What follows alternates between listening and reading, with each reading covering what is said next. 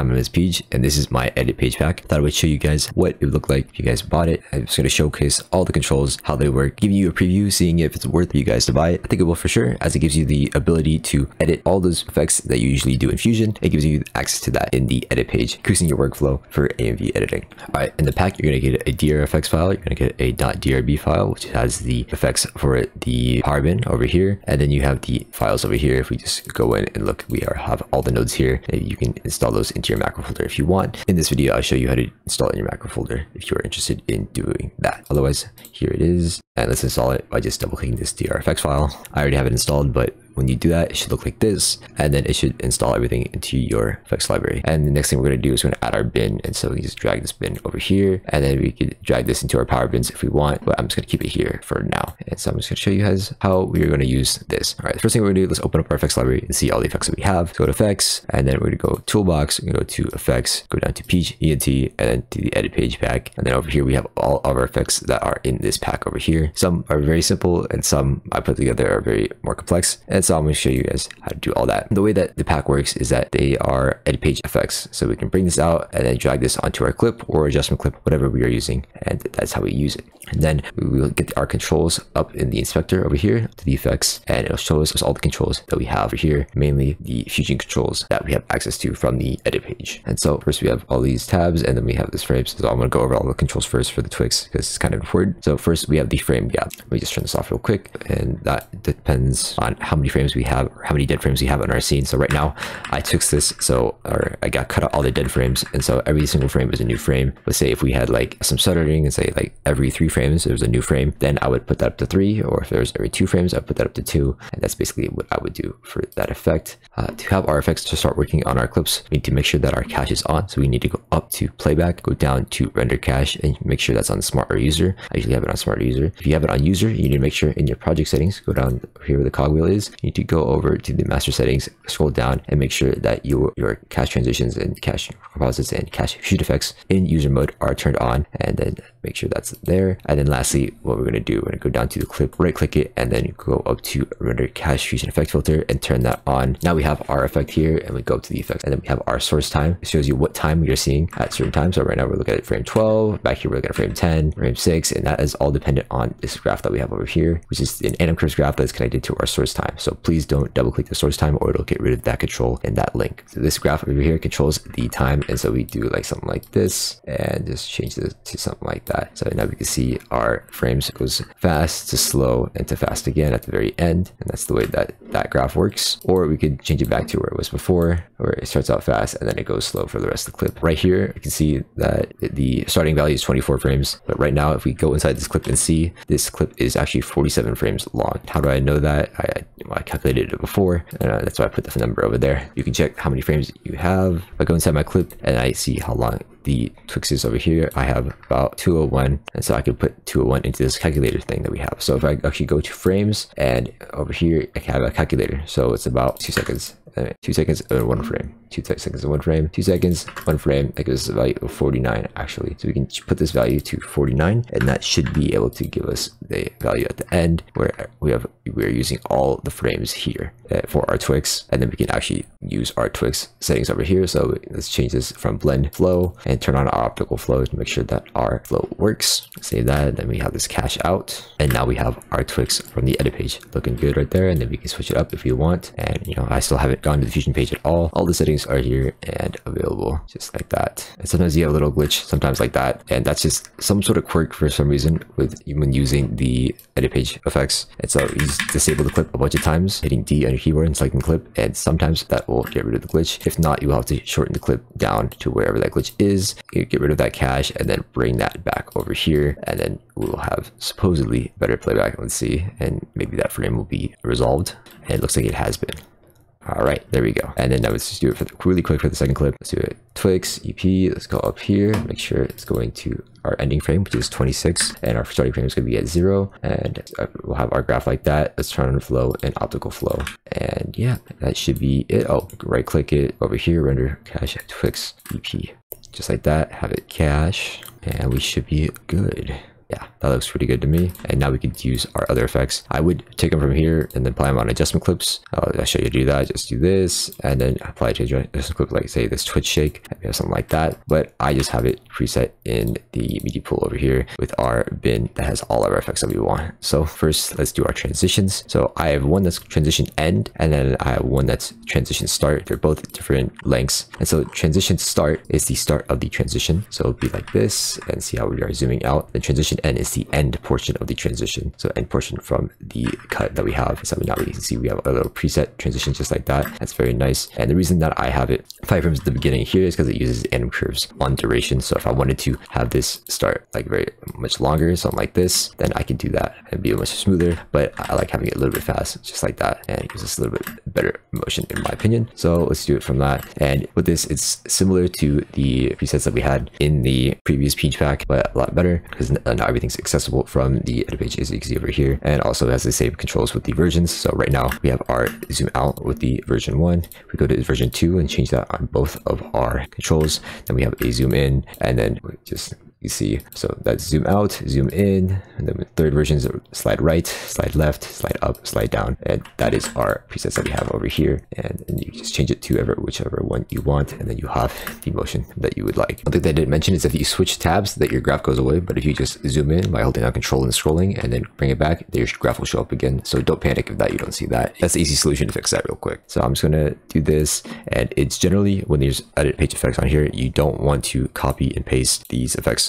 Generally, when you have edit page effects, for some reason you don't want to like alt duplicate. It kind of like messes them up for some reason. I don't know why. They need to fix that. But I'm just going to drag this down, Control C, and bring this back over here, hit Control V, and then we paste it just like that. And then same thing for over here, 1 2 3 4 5, and then now we have our transitions just like this. And then to spice it up, let's just do a zoom in on this one, so 2, and then put this one to 2 as well. And so now we have that, zoom in, zoom out. All right, that's looking pretty good to me. Now let's add a shake. So now let's go over here. We have a shake. I'm going to do one shake, one regular shake, and then we have the Twitch shake over here. So let's do the shake, bring this in, put this on our clip, and now we can see we have a nice little preset shake that I have over here. If you want to adjust these settings, you go over to user, and then you have all of your controls over here that you usually have on your anim curves for controls. And so if you want to increase the strength of, say, the X value, you have to go to the X range, and that's where you'll be able to adjust that value over here. But I don't like using the X, so I usually put that at 0. You have your Y strength at the range, and then if you want to have the Y be normal, you have it at the stretch at 1, and that's for all the stretches. That will be the original anim curve, but I like to stretch mine out, so that means I put it as a lower number between 0 and 1, and that'll give me that nicer little bob that I would like. And then lastly, we have the offset. This allows us to start the animation earlier on the graph if we go into the negatives, or delay it if we go into the positives. But yeah, that is mainly the controls that you have for the shake, and I just keep it at that, or just play around with the values, and you'll kind of get used to the controls as long as you know how to use the anim curves. All right, let's add the Twitch shake, so it should be much easier to understand. And so this one, yeah, something like that, much faster. It gives a different vibe, and you have, let's click it over here, and you have all your controls that you need. If you want to reseed and just give it a different twitch, you can reseed the X, reseed the Y, and you also have your scale. Also, if this shows up where you don't have your background, you go over to the transform and then change your edges to reflect, and then now you have your nice shake just like that. And then if you want to change the intensity of our shakes, so let's say we want to make this the X stronger, we can go up to 1, and now it's going to shake a lot more left and right. I just keep it more towards the 0.5 because I like more of a stronger Y shake than an X shake. But yeah, that is mainly your controls here, and then you can see your other controls here if you want to mess with those X and Y parameters for your Twitch shake. Next, let's add our blurs and our exposure. Bring this down, so defocus over here, copy, paste. Now we have all of our defocus controls. You can change the defocus size, but let's change it right now. You do the 12. That'll just increase the graph like that. I'm going to put it down to 10. This whole graph will be based off the value of 10, but you give it your little blur just like that. A nice addition having all the controls on the edit page just like this. And yeah, you can change your shape, lens size, and all. You can also change your gamma. And now let's go and add the exposure on top. Control C, Control V over here, and you can either expose the highlights or the brightness. I usually do highlights, but sometimes I switch it up to brightness, and you also change the graph if you like that as well. And let's change this from brightness so you can see that. And yeah, if you want to adjust how long the animation is, you just drag out the adjustment clip. Now that exposure will go however long this is, especially if we just change the graph, something like that, and now you can see it happening longer instead of this little quick one over here. But yeah, that's the great part about having random curves on our edit page controls, is that now the beginning keyframe and the last keyframe are controlled by the length of the adjustment clip. And so we just have to adjust this all again in the edit page. All right, now let's go to our directional blurs. Bring this down over here. It's just gonna be 2 frames. Let's bring this over. This is gonna be a zoom out. So let's go over here. I already have it on the zoom out settings like that. And let's just bring this one over here as well. Control C, Control V. I just need the first frame over here. So let's shorten that and then change that to this one. Control C, Control V, this one at the end. Do that again. All right. So now we have that looking good. Let's say we want to have a little bit of a dent on our zoom out. We could go over here and grab this dent one, bring that here. All right, there we go. There's our setting. But yeah, now we have our zoom out on our dent like that. So it just gives us a little bit more control. And I think that's all of them except the transform. I'll show you the transform over here, not on this same one that we have over here. But yeah, let's bring this out. And so now we have something like this, and this is kind of, I have it set right now to have it do a fake zoom for the preset that we have inside the bin, but I really like the way that this transform works. And so let's actually get rid of what's on here right now, and then let's actually pull one straight from the effects library, the transform, bring that on there, put that on there. All right, so how does this work? So right now we have the starting value and the animation scale. So whatever the starting value is at, it's gonna be the value of your control. You can see the values of the controls here. You need to understand that, you know, the normal XY is at X, and if you move it over, you can see it moves over like that. And then we have the zoom always starts at 1, and then we have the rotate always starts at 0, and we have our motion blur or whatever like that. But none of these are keyframed right now, but we do have this animation going. So let's say we want to zoom in. What we need to do is go to our zoom, we need to right click it, you need to go down to connect to, and then click me, and then animation value. So now this value is keyframed using this graph that is in the edit page right here. So now if we play this back, you can see it zooms in pretty far like that. We just need to adjust our animation value. So say we want this to have it zoom in like that, and then zooms in, and then zooms in again, or waits until and then zooms in again. We can have it where put this value to 0.2.